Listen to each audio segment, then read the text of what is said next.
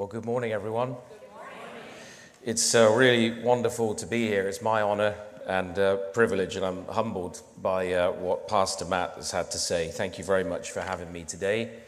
And it really is an honor to be worshiping with you this morning. Thank you for the invitation to be here and to join you today.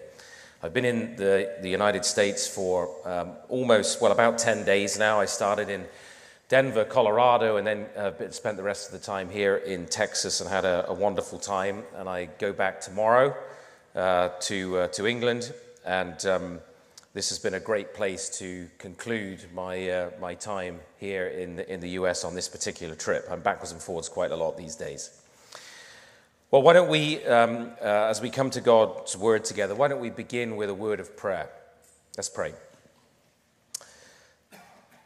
Our Lord and our God, may the words of my mouth and the meditation of our hearts be pleasing and acceptable in your sight, O Lord, our rock and our Redeemer. Amen. Well, what I want to talk to you about this morning is the gospel and our culture. The gospel and our culture. The subtitle, Translating Our Faith for All of Life, gives you a sense of the direction that I want to go in with this message this morning. But we live in challenging and difficult days for Christians. I don't know whether you've noticed that, but around the world, around the Western world in particular, we're accustomed to thinking about parts of the East, the Islamic world, the communist world, as being difficult places for Christians.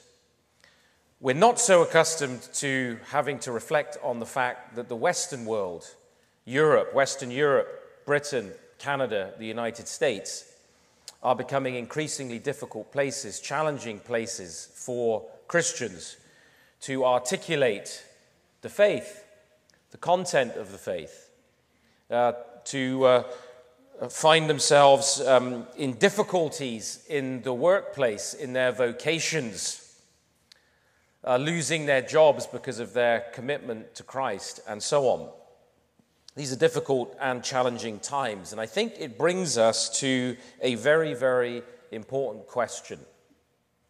And it's the question I think that Christians today in the West, again, must ask themselves in a way that we haven't had to ask, perhaps for maybe 1,500 years. And that is, what is the relationship of God's word revelation to our real life in the world? What is the relationship of this word to our real life in the world? In education, in political life, in family life, in business life, in economic life, in the law, in the sciences, and so on and so forth. What is the relationship of God's word to our real life in the world? What is the relationship between the gospel and culture? Now, when we think about the claims of Christ, the claims of Scripture, and culture, we naturally think about religion and the state, the nation, the community. And the word religion, I think, is an underused word now. It kind of has a negative connotation. You know, well, I'm not religious, I'm spiritual, people say.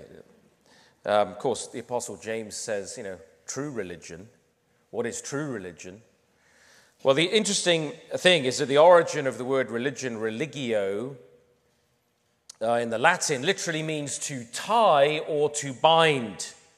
It's an agricultural metaphor, and it was about getting things growing in the same direction.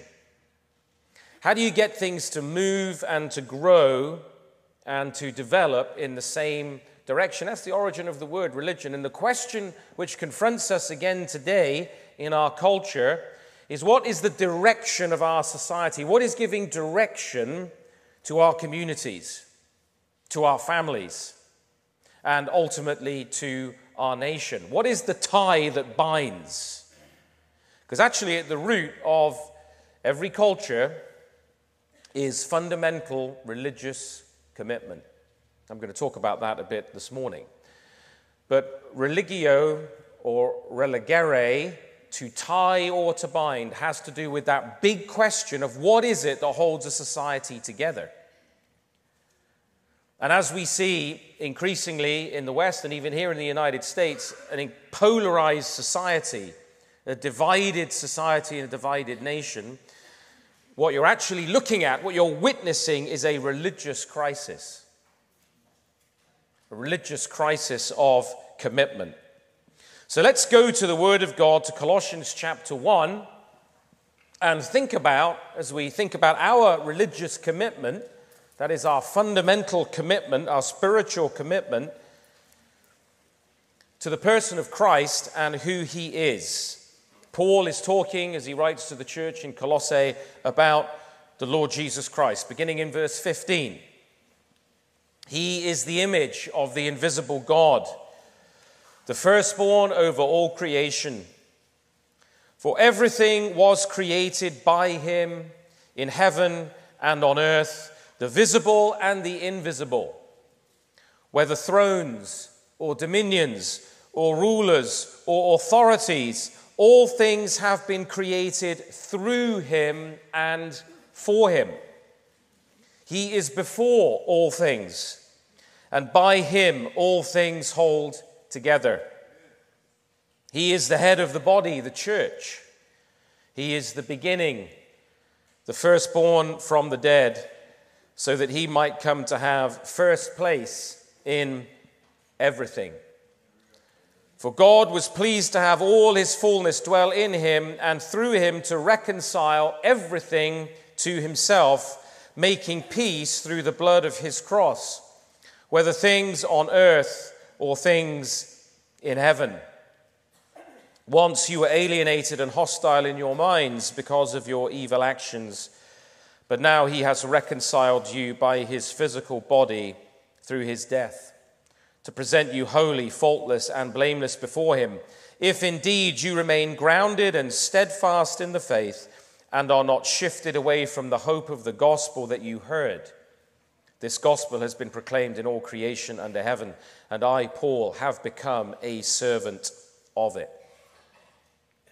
Now, I just want you to notice in this passage, especially in verses 15 through 20, what it says about Christ, about our religious foundation for life, about our fundamental, most basic commitment. That Christ is the very representation of the invisible God. Here is the Word made flesh. Here is the eternal God manifest in history in the man Jesus Christ. Everything was created by him. What does that leave out? Nothing. Everything was created by him. The things you can see and the things you can't see.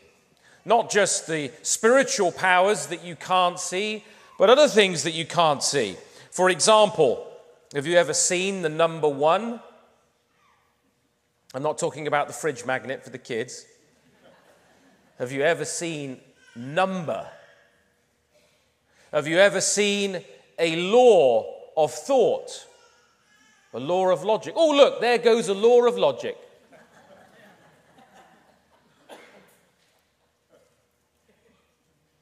Now, there's many things that have been created, but we cannot see them. So the things that are seen and that are unseen, all the rulers, the thrones, the dominions, the authorities, both in heaven and in earth. All forms of authority have been established and created by God. Verse 17, he is before a few things. And by him, one or two bits and pieces hold together. Is that what it says? No. All things hold together. Some translations say, in him all things consist. They hold together by his word. He's the head. Other images here. He's the firstborn. What place does he take in everything? First place. Not just in the church, not just in the family, but in everything. He is to have first place. And he is reconciling, verse 20, a few spiritual people and a few bits and pieces to himself. No, he is reconciling all things to himself. You know, that reconciliation, of course, doesn't mean that everybody's going to be saved. What it does mean, though, is that nothing will be outside of or without the authority and the lordship of Jesus Christ standing over it. That's what it means. So in Philippians 2, you remember in that great hymn of the early church, every knee will bow and every tongue confess that Jesus Christ is Lord, to the glory of God the Father. Some willingly, some unwilling. But every knee will bow and every tongue confess. Now, we're told that this is accomplished through the work of the cross, through the reconciling work of Christ. Now, that is probably the most succinct statement, Colossians 1, of the Christian view of reality in the Bible. There are lots of statements, and of course the Bible is a statement of God's view of all reality as the Creator and Redeemer, but this is Paul's probably most succinct statement of the Christian view, the religious foundation on which we build our lives. That foundation, though, of course, is not the one that most people are building on today. Commenting on the life of the famous German philosopher Nietzsche, he was a godless man. He proclaimed, "God is dead, thus spake Zarathustra." What he meant was, God is dead for us. As far as we're concerned, God's irrelevant to our lives. We don't need to factor God in. And he was in the 19th century. He prophesied that society would take him more and more seriously as time went on. He believed in a kind of philosophy called nihilism. Nihilism means basically there's no meaning in anything. If there is any meaning at all, it's only what you privately give to life. You might assign this or that a meaning, but there's no true meaning that comes from God. Now, there was a Christian apologist called G.K. Chesterton, and he was reflecting on the life and thought of Nietzsche. And Nietzsche had ended his life insane. He ended it in an asylum. He lost his mind. That's what happens when you turn away from God ultimately. You steadily lose your mind. Right? You steadily lose a grip on reality. Chesterton said, "The man who thinks without proper first principles goes mad." The man who thinks without proper first principles goes mad. Colossians 1, these are our first principles. Christ. Now, when you look at our culture today, madness would seem to be the right term to describe much of it, wouldn't it? I mean, if you'd have told my grandparents that there were going to be, by the time her grandson was having children of his own, that there would be 72 genders, she'd have suggested you needed to be committed to some sort of institution. Madness is an accurate term to describe many of the first principles today of our culture. The Word of God for our social order has ceased to give shape increasingly to our society and sometimes even to large parts of the church. And instead, what's put in its place is the will of human beings, our desires, our preferences. They're permitted to determine truth and justice. And when our ideas and our preferences, and our desires start to redefine truth and reality, we run into all kinds of problems. There was a Canadian thinker, there are one or two, not many.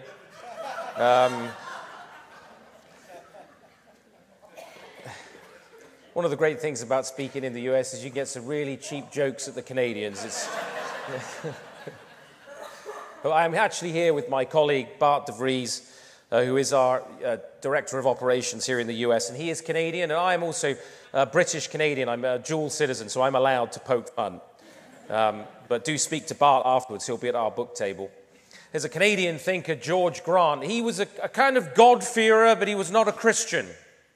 Not in the sense that we would understand a Christian. Somebody who is born again, who knows Christ, who has accepted Christ as Lord and Savior. But he looked at the culture in the middle of the 20th century, and he realized there was a serious problem. And one of his biographers, summarizing his thoughts, said this, that this is what he understood about the West.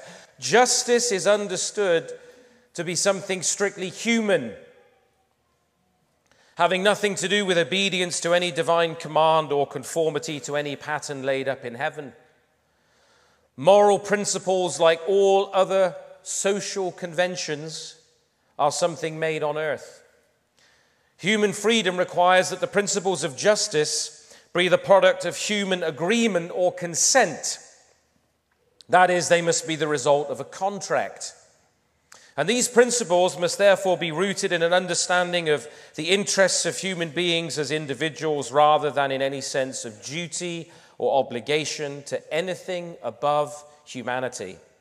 The terms of the contract may well change as circumstances and interests change, but the restraints free individuals accept must always be horizontal in character rather than vertical.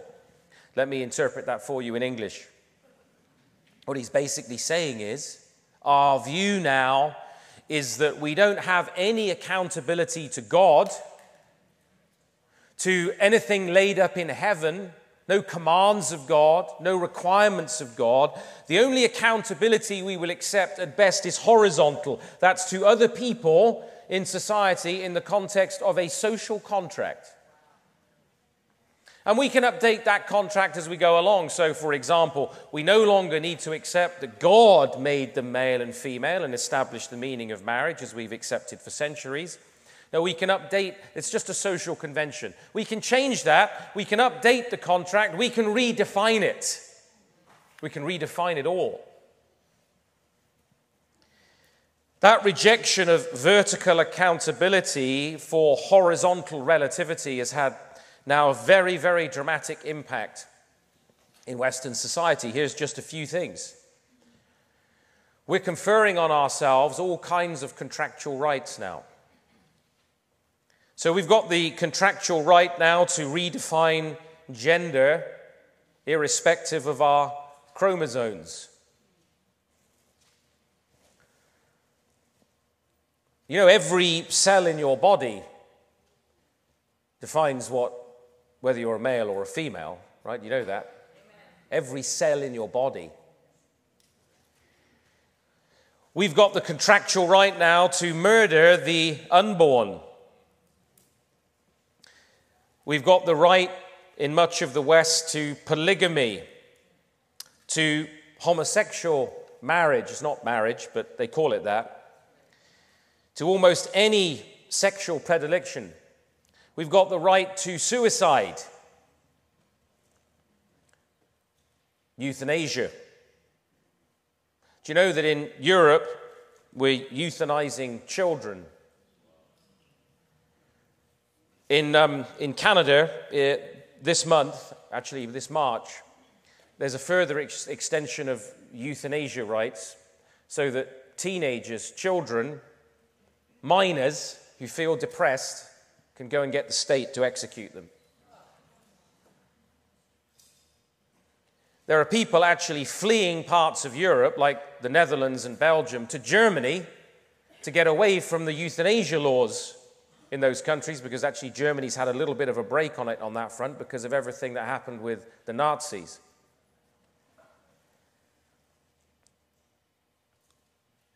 the elderly and the sick. Don't get sick in Canada today. Don't be elderly or sick in a hospital. They'll pressure you to be killed.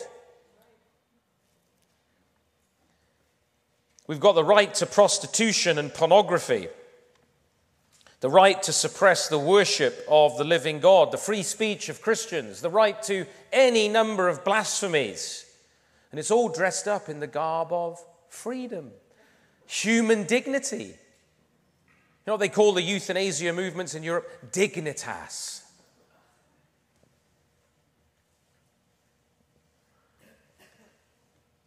It's all dressed up as a form of autonomy, of freedom. And so we live in an era of revolutions. Revolutions.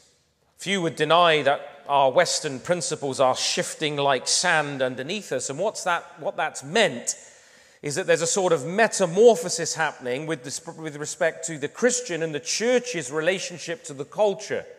Because things have been changing so rapidly, Christians and the church are asking themselves, how on earth do we respond to all of this change and the speed of this change?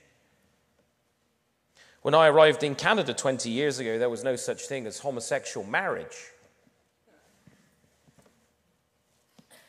Shortly thereafter, there was. In the last 20 years, it's like our culture has been like lemmings plunging off a cliff. Many of the leaders in the churches across the Western nations have forsaken, under the pressure of the culture, scriptural and historical understandings of our faith. So the question of the relationship of the gospel, of this word revelation to our culture, has perhaps never been more important. Certainly not in any of our lifetimes. What is the relationship of God's word revelation to our real life in the world? Well, let's think about that. We've seen from Colossians 1 the meaning of the gospel. Christ's death, his reconciling work, his kingship and lordship over all things as creator and redeemer. Let's just think about culture for a moment. Gaining a proper understanding of how the gospel relates to our culture means that we do need to think about the meaning of the word culture. Well, the English words culture and agriculture, they're derived from, like many of our words, a Latin root, colere, but they're related to another interesting word, cultus. Culture, cultus. Now, the word cult is familiar to us because when we think about, say, the Jehovah's Witnesses or the Mormons, whatever, we talk about the cults. These are cults. They're not Orthodox Christianity. They're cults. Cult means worship. So the root meaning of culture is actually worship. In fact, culture is perhaps best understood as the public manifestation of the worship of a people. The public manifestation of the worship of a people. When you look at, and culture, of course, we talk about business culture and arts culture and sports culture, and it's an overused word. But culture is what's going on in our society, and it is basically our religion, religio, externalized. It's our applied beliefs. It's what we believe put into action. That's the meaning of culture, worship. Culture is therefore a state of being that's being cultivated. All these words have a relationship, usually agricultural. They're being cultivated. So your mind, your heart is being tilled over all of the time, even when you don't realize it, by what you watch and what you read and who you mix with, and all these different aspects by the law, which is a teaching device, where we get our education. All these things are tilling minds and hearts, cultivating us. And if you look up the word culture in an older dictionary, you'll also find that culture means a type of civilization. A type of civilization. So, you think about it. The individual's mind and heart is cultivated in terms of a cultus, in terms of a certain kind of worship. And as that happens in people's lives, it forms a type of civilization. The United States of America, founded on English Protestantism, really, evangelical faith. That's the root of the culture, commitment to the Word of God. It's the same in my own home country, of course, and in Canada. And that cultus is always a community thing, which means it's transmitted through the family, through education, through the law, through the arts, shaping all of cultural life. It's religion externalized. I was going to cite a philosopher here, but I'm going to pass over that slide. Just you can jump to the next one. I want to illustrate this practically for you. If you go to Saudi Arabia today, if you were able to get on a plane right now and just fly to Riyadh, or to Bangkok in Indonesia, or to say Lahore in Pakistan, where my parents lived and worked for about 17 years in Islamic culture, what kind of culture are you going to experience? An Islamic culture. In Saudi, in Pakistan, in Indonesia. And it's there, it's reflected in the law. It's called Sharia law. In the diet, halal food. In the dress code, the women will be in various different types of head covering, sometimes a full burqa, covering their face, everything, just a little gap for their eyes. It's in the education in the madrasas. In every aspect of life, the religion, the religio, the cultus is externalized culture. If you go to North Korea or China today, much of China, there are about 100 million Christians, though, of course, in China now. More than all of Europe. There are more Christians worshiping Christ in China today than all of Europe put together.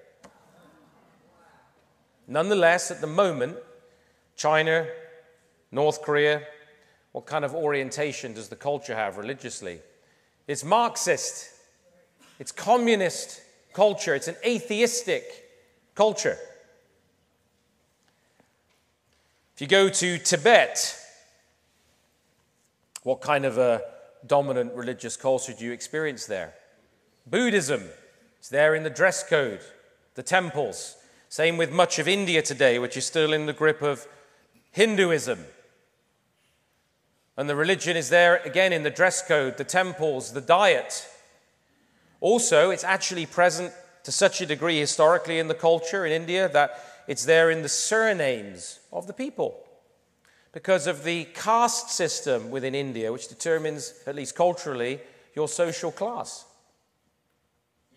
Religious commitment shapes culture. Who is Lord? Who is God? Now, if you come to the West today, what kind of a culture do you increasingly experience? A humanistic, secular culture. Now, I will confess that coming to certain parts of the United States, including parts of Texas, feels like the sort of atrium to church compared to Toronto or London these days. There is still a lot more influence in much of the United States of Christianity that's much more visible, much more prominent. It will still be shocking to most Europeans coming to the States when they get into a cab or whatever and the guy's listening to worship music and it's being played in stores and stuff. That's foreign now to Western Europe. So there is still much more here. But nonetheless, if you go to England, the motherland, in every village, in every town, you will see a spire, sometimes more than one. Historically, the most expensive building in the village or the town or the cities with cathedrals. They represented the center of meaning, The reason they were built right at the heart of a community with a tall spire is here is the center of meaning. Here is the religious meaning of the culture. It's Christ. But these are now really cultural vestiges.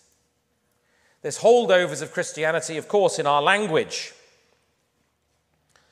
But there's pagan spirituality everywhere in the West. There's Islamism increasingly. Many of the churches in a place like Toronto in Canada, where I lived for many years, you know, Toronto used to be called, it was so Christian, they used to call it Toronto the Good, the city of churches. About 70% of the population in the 19th century would have been in church on a Sunday morning. Well, things have changed. You get the point. And so the spiritual mainspring of Western culture has been undergoing this seismic shift so that the gospel has ceased to give clear direction to the historical development of our society. Even here in the Lone Star State, and I know yesterday was Texas Independence Day, a great day.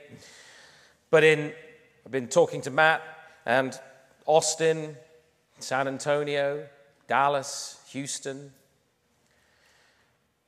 These are increasingly liberal centers of progressivism, shaping the culture, giving direction to our cultural life. So when we think about this, it's that when you have a spiritual uprooting, the one that's going on right now, it's a very precarious place to be, because what you start to see is society then beginning to come apart in various different ways. And then people start looking for people to blame. They look for scapegoats.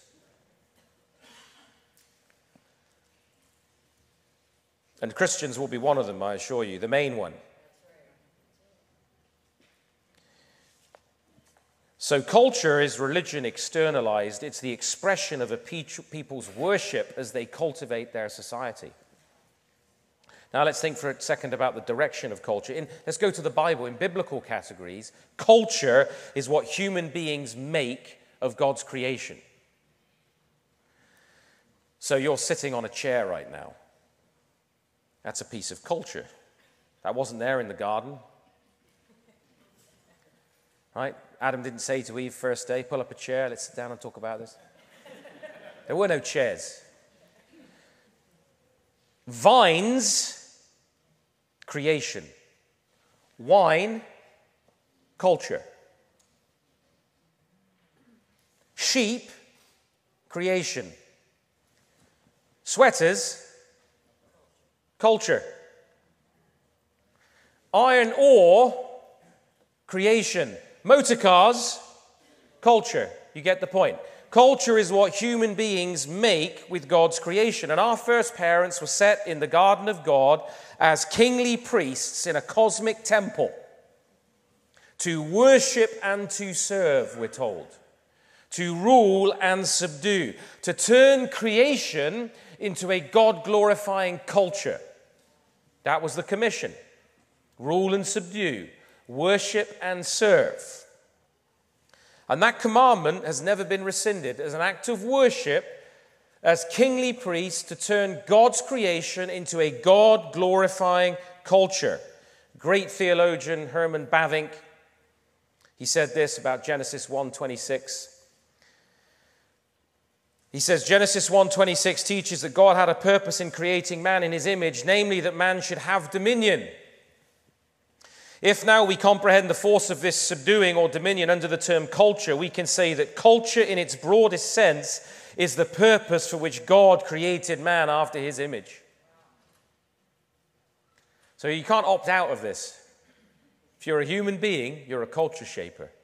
You're a culture maker, because everything that you do in your family, in your activities, in your work, in your civic life, social life, it's all forming and shaping the culture around you. We will turn the visible and the invisible materials that we talked about in Colossians 1 of God's creation into culture, either as covenant keepers or covenant breakers. Either we'll be obedient or disobedient, faithful or unfaithful. There's nothing in between. There's no neutral culture. We as image bearers of God cannot help but shaping culture. It's part of who we are. That whole idea of image bearing in the Bible is not so much I'm trying to think of a straightforward word to use. It's not so much an ontological idea. That's not a straightforward word, is it? That's not helpful, is it? It's not so much our being, like that you're a finite replica of God. It's to do with direction. Direction. We are called to reflect God's will and purpose to creation. That's how we image him. So it's not that I'm a finite copy of God. It's that I am created to image his purposes in all of creation. And this antithesis in cultural life, this opposition, faithfulness, unfaithfulness, is exactly what Paul tells us in Romans 1, where he says there's only two possible directions for culture. He says there's worship, remember cultus, worship? There's worship of the Creator, or there's worship of the creature. They exchange the truth about God for, actually, a better translation would be the lie, and they worshipped and served the creature rather than the Creator, Paul says, who is blessed forever. So there's actually a worship exchange that happens first. Then there's a truth exchange. They exchange the truth about God for the lie. Truth exchange first. They exchange the truth about God for the lie. And then there's a worship exchange. They worship and serve the creature, something created. That might be human ideologies, but something created. And then there's a sexual exchange. That's the first way it's expressed when you've got religious apostasy, interestingly enough. Paul says in Romans 1, truth is exchanged for the lie. What's the lie? Genesis chapter 3. Has God really said? You will not surely die, but you will be as God. You can determine for yourself good and evil, right from wrong. That's the lie. You exchange the truth about God for the lie, and then you worship and serve something created.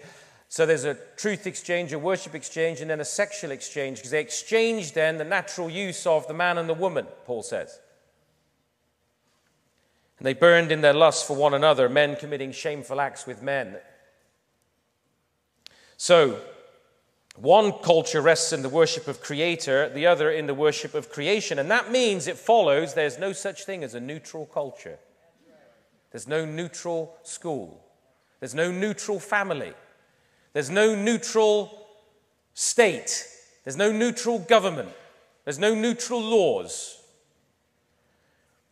Jesus said, he who is not for me is against me. He who does not gather with me scatters abroad. No institution, no cultural activity can be religiously neutral. Now, Christians who worship the living God and unbelievers who don't, of course, pursue many of the same cultural tasks. You might say, well, Joe, don't non-believers build schools and make films and have law firms and et cetera, et cetera? Don't we do the same things? Well, yes, we do the same things, but we do the same things differently. We do the same things, but we do the same things differently. We may both marry and build families. We may both make and perform music. Let's take music as an example for a moment. The musical notation for, if you pull up the next slide, I think, for Lady Gaga, she's at the top there, and Johann Sebastian Bach underneath. Now, they're both using the same C major, same B flat, but nobody would argue that the direction of their music was the same. This is the distinction we have in Scripture that we can call structure and direction. God's created all things. He's established and ordered all things. He has structured all things. There are many structures within creation, but there are two directions. faithfulness, covenant keeping, unfaithfulness, covenant disobedience. Obedience and disobedience. Structure is God's good creation. Direction. Structure concerns God's creational laws and norms and patterns for family and church and state and so on. The direction concerns the religious orientation they have. Many structures, two directions. That distinction between structure and direction is helpful because we live in a fallen world, a broken world. We have the problem of sin in all of our human activities and our human institutions. Think about marriage for a moment. When Jesus taught about marriage, and he was asked a question about marriage, he didn't say, well, let's do a quick study of the Greco-Roman world and see what they think. When he was asked about marriage and divorce, he said, from the beginning of creation, it was not so. But God made them, and he quotes from Genesis 1 and Genesis 2, and he says, but God made them male and female, and the two shall become one flesh. So when Jesus is asked about something, he goes right back to creation order, creation structure, as the right ordering. So the structure of marriage is the same as it's always been from the beginning of creation. The challenge in marriage, of course, is the hearts, the lives of those in the marriage relationship. When a Christian marriage should look different from a non-Christian marriage, because a non-Christian marriage may be legally, structurally the same, but is it oriented towards Christ? Submission to the Lord Jesus Christ? Service of the Lord Jesus Christ? Recognitions of God's order and structure within marriage? No, it's not. When, as a pastor, couples came to me and said, my marriage failed, I know what they meant. But it wasn't marriage that failed, was it? And it wasn't God's structure, it wasn't God's institution of marriage. It's the problem of sin in the hearts and the lives of those within the marriage. Right? That's the problem. So when we look at a state or a nation that's failing, or a church that's failing, it's not God's order for his church or God's order for civil government that's a problem. It's the hearts and the lives, the ideologies, the disobedience, the unfaithfulness of those involved. So if you've got a corrupt police officer, you don't say, let's get rid of the police. We don't need law enforcement. You redirect law enforcement to righteousness. If you've got a corrupt judge and corrupt courts, you don't say, let's get rid of justice and judges. You say, no, we need righteous judges and justice, yeah? If marriage and family is collapsing, we don't say, let's get rid of marriage like Karl Marx. We say, no, let's reorder and structure marriage as God intended. That's what we say.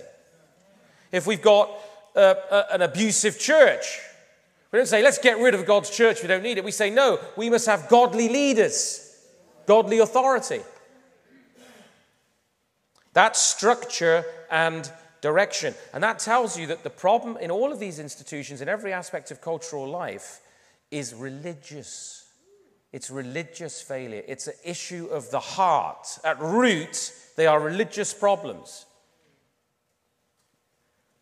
If we don't take seriously oaths, whether it's in marriage or whether it's the president taking the oath of office on the Bible, which, by the way, used to be to an open Bible, to Deuteronomy 28. Did you know that in the United States? It used to be the oath of office on an open Bible to Deuteronomy 28, invoking the blessings and cursings of God upon the nation for obedience or disobedience.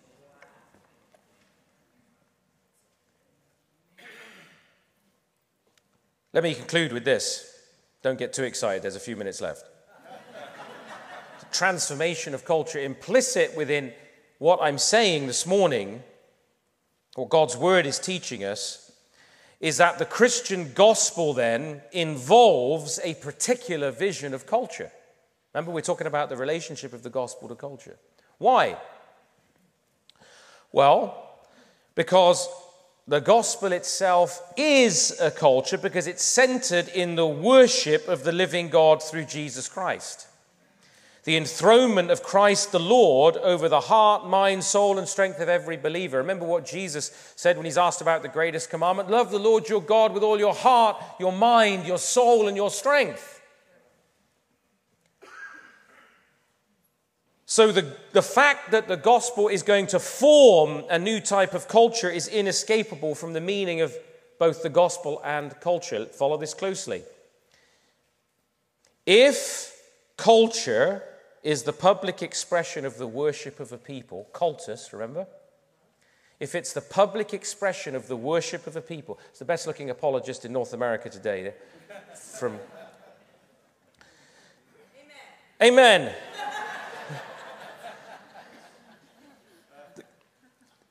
Let me get back to this. If culture is the public expression of the worship of a people, and the gospel restores man to true worship, then the gospel restores us to true culture, which is the kingdom of God. Did you follow that logic? Culture is the public manifestation of the worship of the people. If the gospel restores us to true worship, then it restores us to true culture, which the Bible calls the kingdom of God. How did Jesus teach us to pray? Thy kingdom come, thy will be done, where? On earth, as it is in heaven.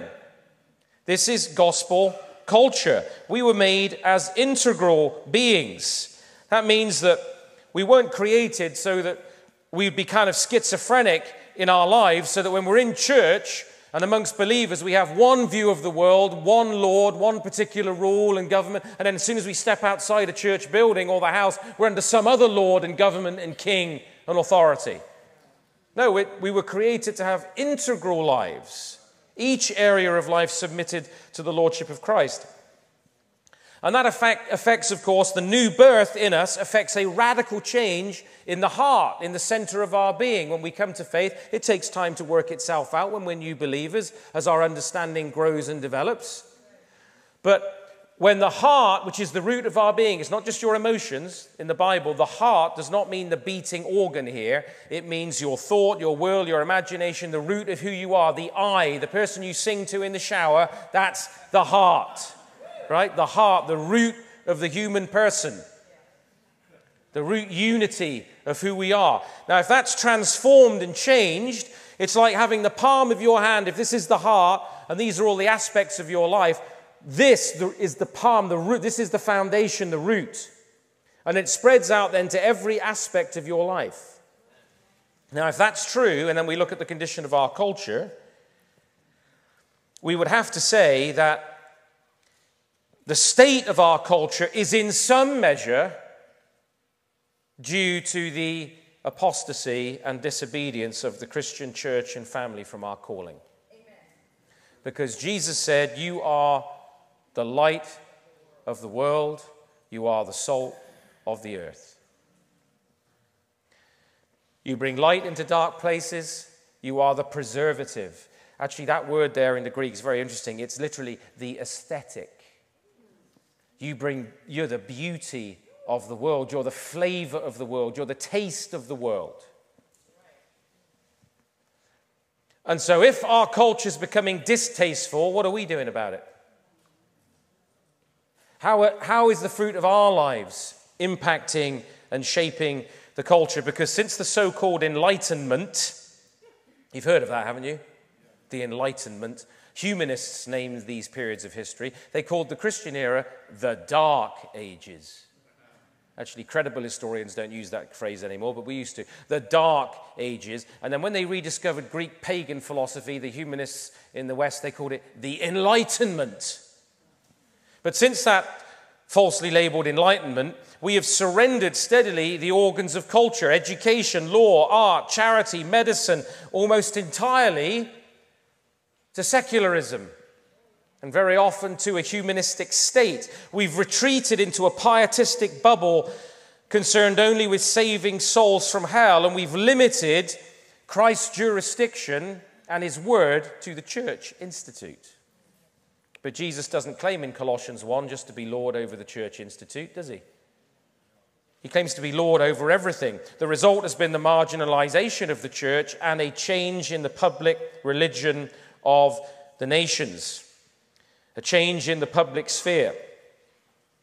If we love God and our neighbor, then a full-orbed gospel that applies to all of life, to all of culture, will be of importance to us. Not just our inner piety, that's important too, but out of that inner piety, our inner walk with the Lord, the transformation of our lives, our families, our communities, our culture, our nation in obedience to Christ will be important. And this concern is found everywhere. By the way, that picture there you're looking at, I should explain. The top picture is the Prime Minister of Britain today. He's actually a pretty decent man. He's a decent man. His name is Rishi Sunak. He doesn't know the Lord, though. He's a Hindu. And that's him worshipping at 10 Downing Street in London. Don't forget, Britain constitutionally is a Christian country.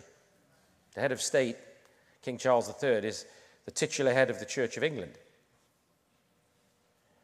Underneath is the First Minister of Scotland. He's a Muslim, and that's him worshipping with Muslims in his parliamentary offices in Scotland. Now, I point that out because I'm showing that Rishi Sunak, he went to a boys' school. I think it was Winchester Boys' School in England, and let's just say that he had his Hinduism watered down. Okay? And basically, he's been shaped and formed by what was left of Christian culture. So he's not trying overtly to push Hinduism onto the country, or covertly, as far as I can tell. Nonetheless, he's not a Christian. He doesn't confess Christ. This is the nature now of what we are facing right across the West. I'm saying that the Christian faith is no longer giving the lead. It's no longer giving the lead. But the concern for cultural transformation is found everywhere in Scripture. I'm almost done. The Bible is filled with accounts of God's servants confronting idolatry and false worship and transforming kings and kingdoms and cultures with the truth. Moses confronts Pharaoh, the god of Egypt. The god of Egypt. He was thought of as the son of the sun god Ra. Moses didn't say when he sent to let the people go, he didn't say, well, Lord, spiritual leaders shouldn't confront political leaders. That's a violation of church-state separation. I mean, you can disestablish a church, sure. And I think we had it right in the United States with federal level separation of church and state. The goal of that was to protect the freedom of the church, by the way.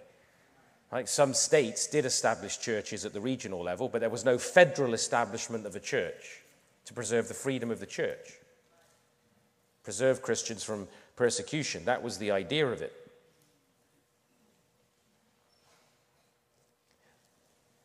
But Moses doesn't say, well, I can't confront Pharaoh because we've got to maintain some kind of... No, he confronts Pharaoh with the claims of God.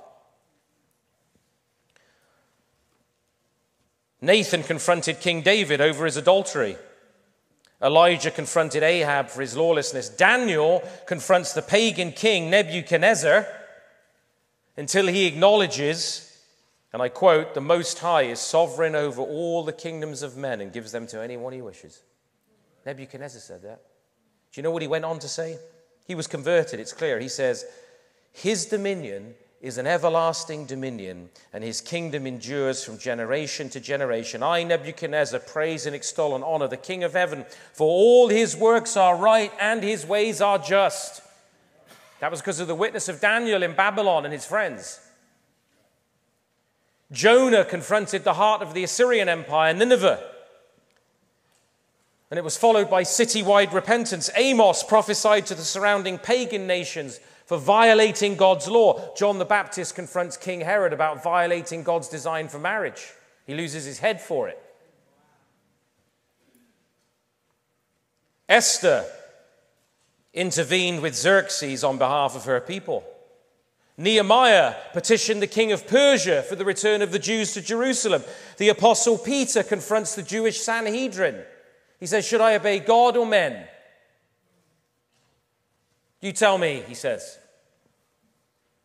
The apostle Paul confronts the Athenian court, Felix, Festus, Agrippa, with the lordship of Christ and the gospel.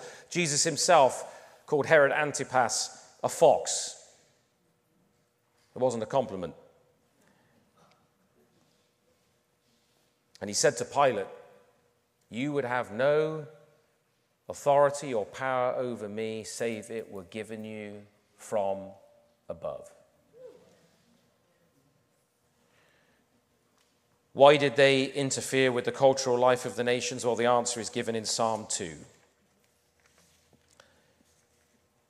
Can I encourage you to read Psalm 2 in your own time this afternoon? Yes. Read what it says about, it's a messianic psalm about the kingship of Christ. Why do the nations rage and the peoples plot in vain against the Lord and his anointed? And there's a commandment given at the end of that psalm to all of the judges and the rulers and the kings of the earth. Be wise, be warned, O rulers of the earth. Serve the Lord with fear and rejoice with trembling. Kiss the Son, do homage to the Son, lest he be angry and you perish in the way, for his wrath is quickly kindled. Blessed are all who take refuge in him.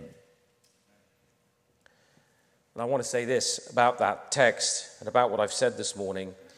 God does not hold a referendum on the identity of Jesus Christ. It's not a vote. It's not a democracy. He's not asking for you to cast your ballot for or against. Christ's kingship is total, it's absolute, it's asserted, it's real, whether we like it or not. That's the claim of Scripture. The voice of the people is not the voice of God. You know, the French Revolution, vox populi, vox Dei, the voice of the people is the voice of God. No, it isn't. The voice of Christ, the voice of the Scripture is the voice of God. And Christ is not king because I accept it. His word isn't true if politicians say it is. It is true, and he is king, and nowhere is any king or judge or culture anywhere in the Bible called to be neutral with respect to the claims of God or his Son. Oh no, we're a multicultural society. We have many gods. We can be a multi-ethnic society. Praise the Lord for that. Amen. Praise the Lord for the diversity of God's people, bringing their contribution. But remember, because of the meaning of culture is worship, you cannot have a multicultural society when we mean many gods. That's polytheism. Such a culture has the seeds of its own destruction built into it. You cannot serve more than one ultimate. There can't be more than one ultimate commitment in any society without that society steadily imploding. Scripture is plain that all things were created by him and all things are being made subject to the Lord Jesus Christ, and we are to pray for his kingdom and his will to be done. So let me summarize by saying this: all worship, all lordship, all sovereignty either belongs to Christ, the creator and redeemer, the transcendent source of all truth, or you and I are going to find a God concept somewhere in creation among human beings. And do you know what the favorite idol of human beings has been throughout most of history? The state itself. Pharaoh was worshipped as a god. Nebuchadnezzar, do you remember what he did? Set up that great statue of himself for everybody to fall down and worship. When you read about Baal and Molech and Moloch in the Old Testament, these are all the gods of state. When the apostles, when Paul is writing to the church in Colossae, do you know what the worship of the Roman Imperium is? It's the Caesar cult. The Caesar cult. You know why early Christians were persecuted? Is because they wouldn't take their incense, put it on the altar to Caesar and say, Caesar is Lord. Because if they did, they could get a license to go and worship any god they wanted, including Jesus. Just say Caesar is Lord, and we'll give you a license, and you can go and worship any god that you like. The early Christians said, no, we'll be good citizens, we'll pay our taxes, but Jesus Christ is Lord, and he's Lord over Caesar. If you want to hear more about that, I'll be talking about that tonight. G.K. Chesterton, who I began with, correctly understood the implications of this antithesis when he said this about the nations of the world. It is only by believing in God that we can ever criticize the government. Abolish God and the government becomes the God. That fact is written across all human history. Wherever the people do not believe in something beyond the world, they will worship the world, but above all, they will worship the strongest thing in the world. So we will worship the triune creator, or we will worship the creature. But the gospel tells us that Jesus Christ, both fully man and fully God, is sovereign Lord, and he alone is worthy of all worship, praise, and glory. And the prophet says, of the increase of his government and of his peace, there shall be no end. The earth shall be filled with the knowledge of the glory of the Lord as the waters cover the sea. And his resurrection, life, and power means not only the transformation of all culture, it means finally that all men and nations will bow, as Philippians tells us, at the feet of Jesus. Amen.